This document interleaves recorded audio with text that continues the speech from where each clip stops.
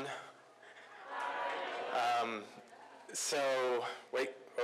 This is not the beginning. Sorry.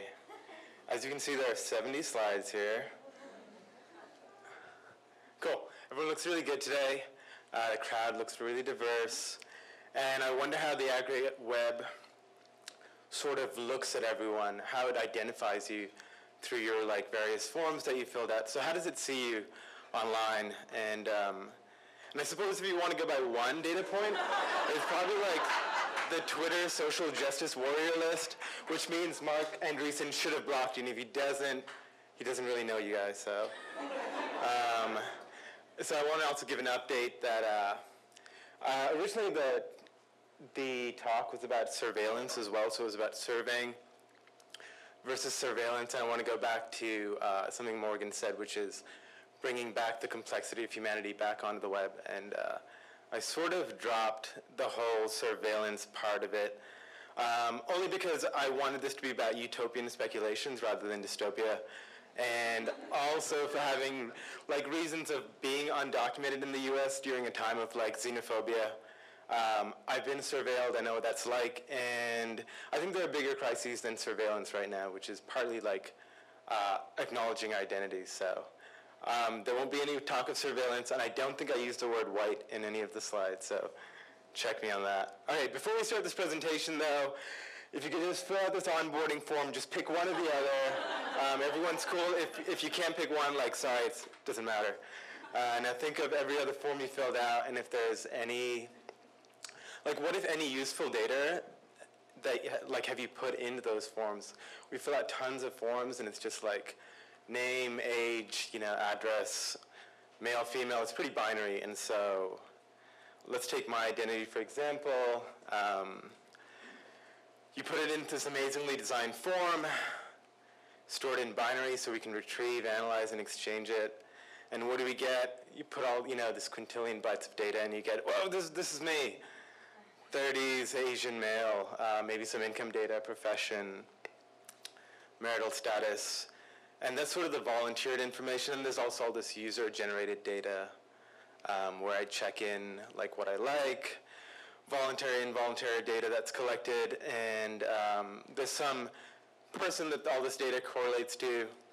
And I sort of think when you think of epidemiology, it's some epidemic occurs and there's a spike in an event, but we know very little about the people that it's happening to. So it's well, oh cool, we have all this data, but what does that correlate to? Is there a genetic condition here, or is there some aspect of their personality that's caused this rise in diabetes? Who knows? But back to the point is really, is that me? I'm 3 points of data. I don't think so. This is who I am. I'm Young Rama on Twitter. I'm a writer, designer, and entrepreneur. I'm South Indian. I'm Tamil, to be precise, which is one of the only classical languages that's still in use today. There's another Tamilian here. Any other designers in the room? A couple of designers, cool.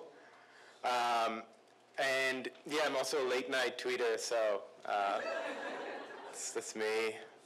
But I think, we collect all this data and we say we need to keep it simple, faster, secure, and that's why we only collect a little bit of data about people.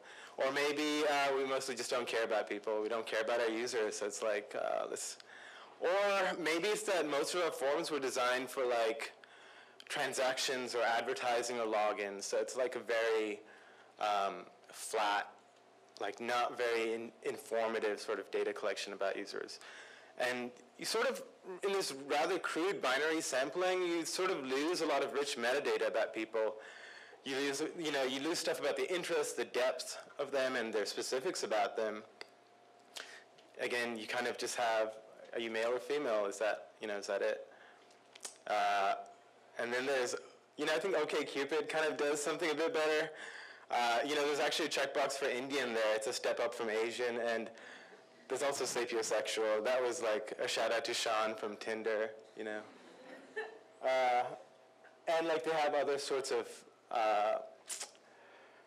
gender options and relationship types and stuff like that. But by and large, I think when you sample people's identity in a really like crude way, you end up with something like this.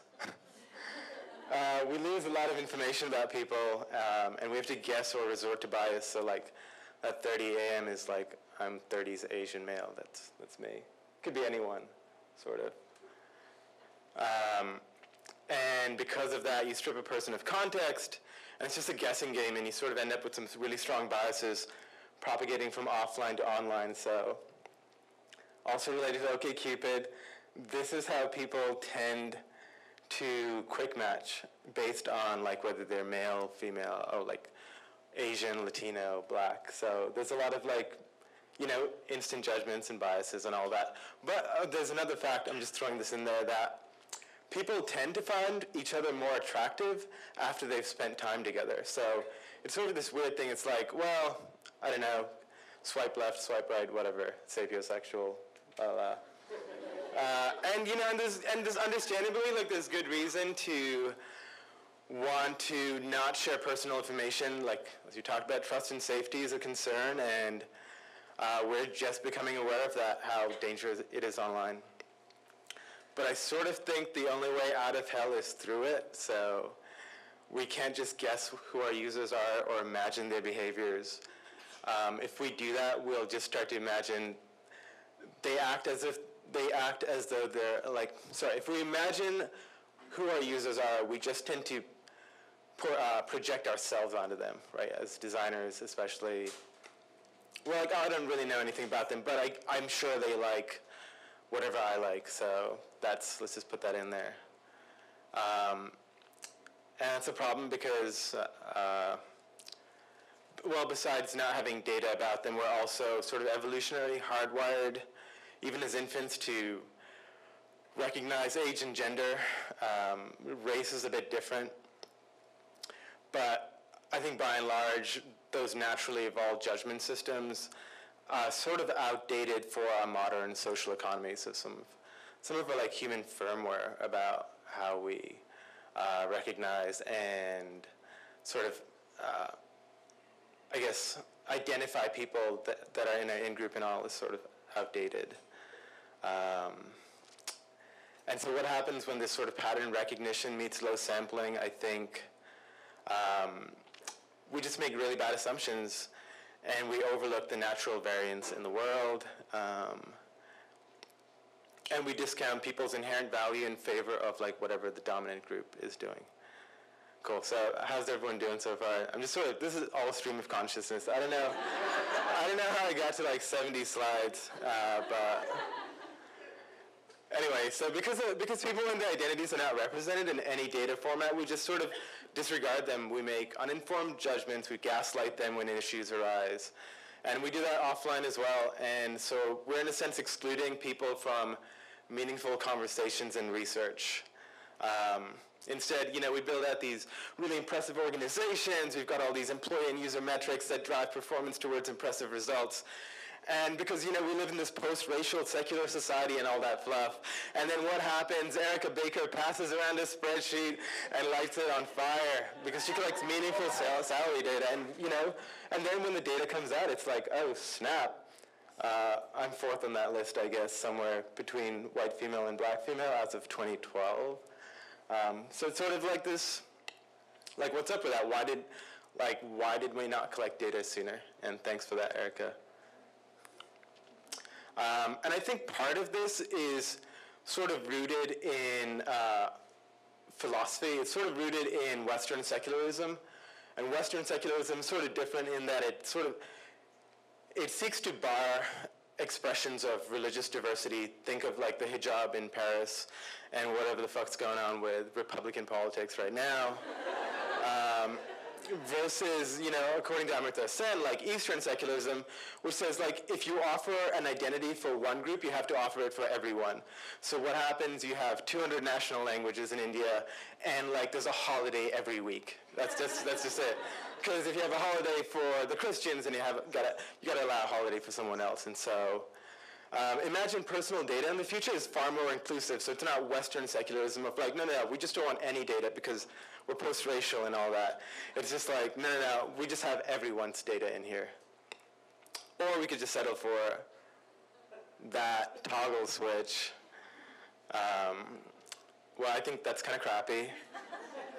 And we're all really complex individuals here with like malleable identities and amalgams of qualities, beliefs, expressions. And so I think of census, like census data. I'm Canadian. More shout outs to the Canadians, a lot of Canadians in the Bay Area. And this is about John Talon, who's sort of, I think they say he ran the first census. And it's, you know, he just sort of went around to villages and asked people like what they wanted, who they were. And Canada and Estonia rank as two countries that have the highest like family census.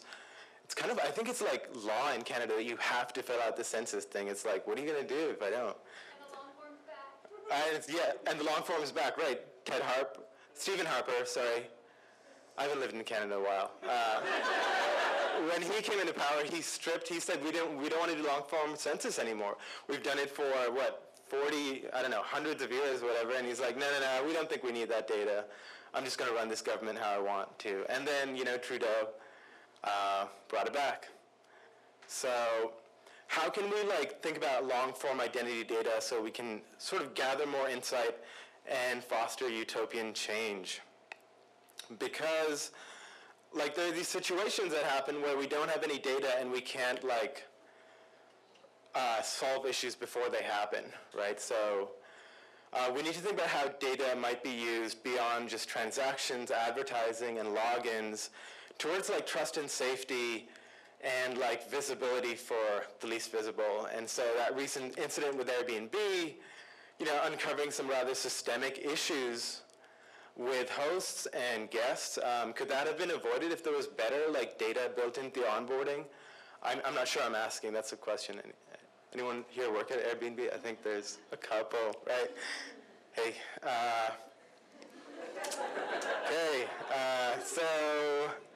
Okay, so, you know, with better identification, can we sort of understand these epidemics before they sort of happen, before they spiral into like PR nightmares and a bunch of emotional damage for people? It's, you know, it's pretty triggering. And so I think in all of these things, I tend to side with like Douglas Rushkoff and Astra Taylor in believing that the internet was sort of built on top of a really flawed operating system, which was, you know, capitalism and extractive capitalism at that, and that unchecked online spaces tend to mimic offline spaces because we're human. And I'll just read a bit of that quote. It's the web is hailed for its openness, and that's where the confusion begins, because open is in no means equal. And while the internet may create space for many voices, it also reflects and often amplifies real-world inequalities in striking ways. And so there's also, so we've got this thing of what do we do with the people online now, and there's also what about the next 1 billion people coming online? You know, especially in India and Asia. You know, are we just going to subject them to our sort of data standards of personal identity, like male, female, white, non-white? Cool, all of you guys get in that group. It's chill. So how can we support them, or are we just going to continue with these ethnocentrisms? Because I think in the pre-internet world, you know, many folks were subjugated to like to the fringes because their identity didn't sort of fall into the sort of main group, you know. And then you had suffrage, emancipation, post-colonialism, and in modernity we sort of got to spread our arms out on the internet while it was still new and fresh. And today I think we're still in this sort of virtual equality for a lot of minorities and underrepresented groups. Oh, there's one badly designed slide. Here it is. So when I think about virtual equality, I think about Urvashi Vaid's book, Virtual Equality, you know, and I think I sort of map a lot of my ideas to her tiers of humanity, and I think there are 3 tiers. First, you have to acknowledge people or a group, then you have to accept them, and then you actually at some point will get to affirming these groups, right? Like Black Twitter, let's chat for that. Like we'll get there, and we're sort of like going back and forth between all these things. But I think data especially comes into like, let's just acknowledge that these groups exist online and that they have these like really diverse identities. And yeah, let's just get with acknowledge. I think that was supposed to mean something, but I think we can't get to acceptance and affirmation without acknowledging the presence. Because otherwise, again, we're back to this dominant binary, male, female, white, non-white, gay, straight, rich, poor, able, disabled. So let's bring data to sort of give us tools to properly survey people along a wider axis of like gender, race, sexuality, ability, socioeconomics. Besides just like we know where you've been and what you shopped for last.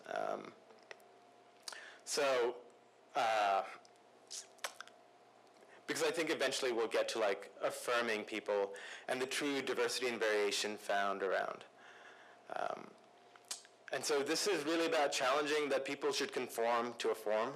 It's to challenge pessimism of will on the subject of identification data. It challenges that our data works today because it's collected and it works and it's good enough. Why should I care? It challenges the notion that things have always been this way and people have always been marginalized or put to the fringes. We can't really account for everyone. It challenges the idea that it's too complicated to design and build systems that better represent the variance of people. And so, slide 44, we're getting there. I put it into 6 conjectures, kind of simple rules. This is the overview. I think people have multiple and overlapping identities. I think omission of data is harmful. I think sampling rates will improve over time. I think people should still supervise their data. Data is good as it is wide, and I think useful identification is possible. So 1, multiple and overlapping identities. Take 3-time immigrants like myself. We're often in a state of becoming. We're kind of never at home in our roots and never at home in new neighborhoods. So we kind of have this third culture. And I think most people actually have this sort of neuroplastic, malleable identity. I think we're always changing. Like, thank God I'm not the guy I was in college. That'd be terrible. So how do we make identity robust? How do we allow it to change with us to incorporate wider aspects of ourselves? Because we have neuroplastic brains, and we have a lot of expressions and outlets. And we're not all, we're not all like this monocrop that's going to listen to Spotify's latest feed. Because heterogeneity thrives, and, I did use this word. So why do we insist that the internet is the domain of white men from the global north? It seems terribly archaic and a holdover from, like, an old world. So I think we're starting to acknowledge in design and engineering that the internet can represent plurality. Facebook and Pinterest gender ID sort of move in that direction. Whoa, skipped ahead. Okay, cool. Just gonna get a drink of water.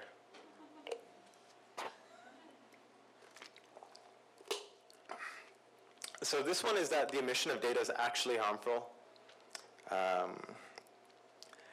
And Melinda Gates, I think, had just announced that there's $80 million going towards getting more data around girls around the world. And she says that data just doesn't exist for a lot of problems we're trying to solve. And it misses women and girls entirely, or undercounts and undervalues their social and economic contributions to their families and communities. So the omission of data can actually hamper our ability to advance a cause, and worse, it can simply distort what that community experiences and sort of just reinforce our own stereotypes about them in its place. So such omissions reinforce that a lot of groups of people simply don't matter. But I think of Shivani Soraya's work on InVenture, where she's starting to use wider pools of data to provide loans to people that Wall Street wouldn't otherwise look at, based on like rich data correlations between who's in their network, who do they make phone calls to, where do they travel, like who are they as a person, sort of this wide data collection. And there's some correlation between the ability to pay back a loan and how many times they make a phone call to a couple of people. So that was that point. This is sampling rates improve over time. I think the web is still young. And just as sort of we went from like 8-bit audio and 8-bit gaming to higher fidelities, I sort of use that as an analogy that we can forecast that identity and behavioral sampling will improve over time to approximate the true diversity and variation found in life. So rather than this, it's sort of the expanse of what a thinking, feeling person is. And I think this is sort of one of the things that I'd love to get into more, if you want to talk about it, is that there could be this open web identity that's maybe blockchain that gives you control over your personal data, but you really sort of, it's like OpenID or something like that. You can just define what people have access to about like who you are as a person, and maybe that identity consortium could grow from a small, useful subset into like this ever-expanding, collection of the dimensions of humanity, like first gender and then evolve into sex and then properly catalog like what region you're from and then specific geographies, and I don't know, just kind of create this open identity for a lot of people. And I think we should still supervise our data, so even as we sort of venture forward into offering up our data voluntarily, we should still be vigilant about involuntary use of our data, so like turning on tracker blockings, and so they're not just kind of pulling data about you all the time. So there's no reason I feel like you shouldn't use DuckDuckGo or EFF's privacy badger at a minimum. So data is as good as it is wide. I think this is sort of, we don't know what we don't know often, and so I think of this like thing, the story I heard in an economics class where the difference between surveyed unemployment and real unemployment has to do with often whether people had phones, could afford phones in their home. And so it's like, well, we called a bunch of people and this is what we found out the unemployment rate was. It's like, well, what about the people that didn't have phones? What happened to them? And so I think the lesson in trying to become aware of our blind spots, I think of like Clue app and how, and what they did for period tracking, which as a guy that grew up with all boys in a Catholic Indian family, like I didn't know what a period was until my first girlfriend. But that's no excuse like that we shouldn't be trying to collect better personal data about people. And I think so the last one is that I think useful identification is possible. I'm doing a product design fellowship right now, and it's in the financial tech sector, and I'll probably be looking for a job afterwards, so shout out there.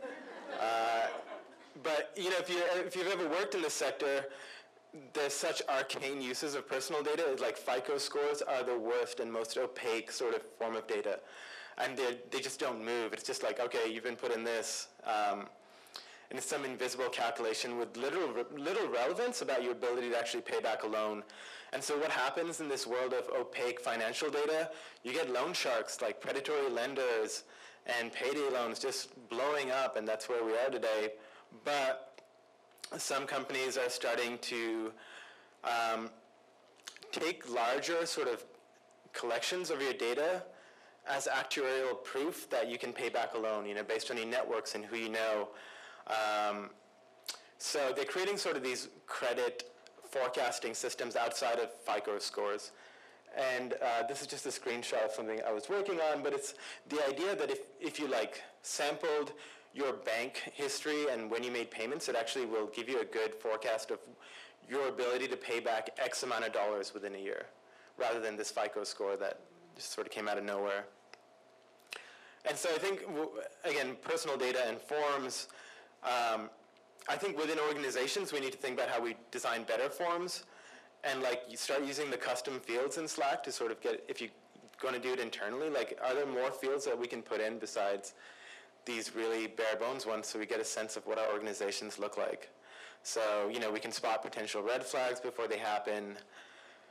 And yeah, and so survey, not surveil. I think of Estonia and Canada with their e-census. And it's a pretty widespread sort of census in Estonia. It's all digital, and the government is continually working on anonymization and visualization of this e-census with the hopes that in the future the census itself is unnecessary. They're just passively collecting all this data from various government agencies and giving the government of Estonia a really good insight into what their society is like. But as always, data is not tantamount to social change. We still have to do the hard work of it, but I still think we need to acknowledge it first and uncover that. And so countries and companies paving the way for improved census and better decision-making based on data suggest a future where diversity and well-being is less a slogan and much more of a science. And so as Marshall McLuhan says in this poster outside, I just took a picture of it, we shape the tools and thereafter they shape us. And yeah, and that's it. Thanks, guys.